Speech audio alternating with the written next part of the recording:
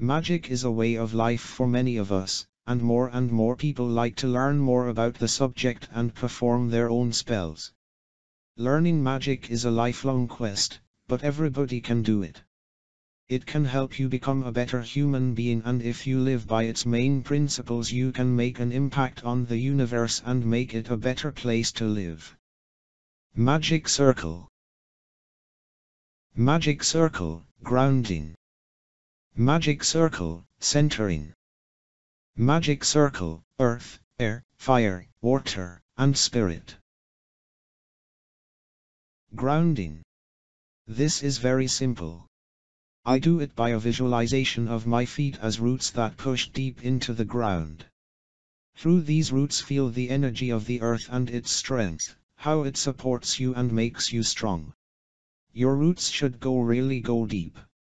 After a while you can do this by just directing your thoughts and energy down into the earth, but the visualization helps to get started.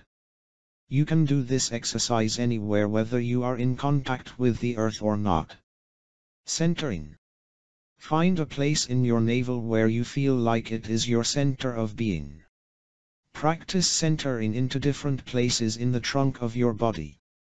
First, imagine that you have a field of energy around you. Another thing about practice, when I say that I am a wizard or witch, I say that I am a practicing. This means that I am always learning and teaching myself. Being is a constant practice. We are always looking for ways to bring peace and love into the environment.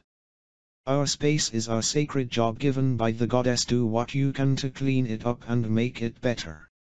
If every person did this, the world would be not only better but less hectic. I like the thought that cleaning is a ritual. Magic Circle. First, ground and center. Mentally ask the cleaning goddess to help you clean your space. Feel the energy around you, just be aware of how cluttered and messy your space is. Ground and center. What is Magic Circle? Why do we create it? How do we create it? What is it used for? Is it needed? Magic Circle is simply an area that has been cleansed and blessed by you in the name of a deity. Magic Circle, but as wizard or witch we do not worship in these areas and therefore must create our own. Magic Circle of space marked out by wizard or witch of some branches of ritual magic, which they generally believe will contain energy and form a sacred space, or will provide them a form of magical protection, or both. To create sacred space you can be as simple or as formal as you wish. By simply saying, by the powers of earth, air, fire, water, and spirit I consecrate this space in the name of the god and the goddess. If you prefer something more formal, walk around the area once for each individual element and a representation of it. By the power of earth I consecrate this space in the name of the god and the goddess.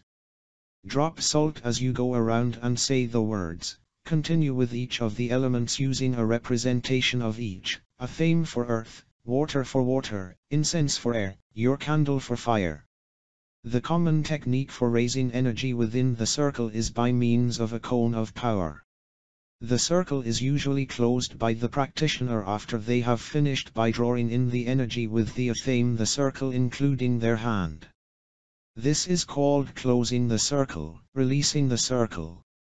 The term opening is often used, representing the idea the circle has been expanded and dissipated rather than closed in on itself. It is within this area that you will draw your circle and perform your rituals. The area you choose to work in may be as small or as large as you wish. You may also want to take into consideration whether or not you will be working with others.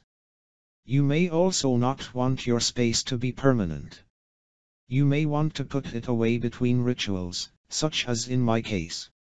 Unfortunately, the room is very small, as is the case with most, so my altar must also be the kitchen counter, dining room table, and desk, altar cloth if the real one is covered. I use a trunk, and when not in use my magic tools are stored within it. Magic tools. Altar. Altar cloth. Grimoires. A theme. baleen, chalice, wand, walking stick, pentacle, cauldron, censer, bell, mirror magic, jewelry, mortar and pestle, magical oil, sacred herbs, magical teas, wax seal stamp, sealing wax spoon, sealing wax, parchments, magic charm bags, crystals, minerals, salt, water, wine, incense, candle, dash charcoal, etc.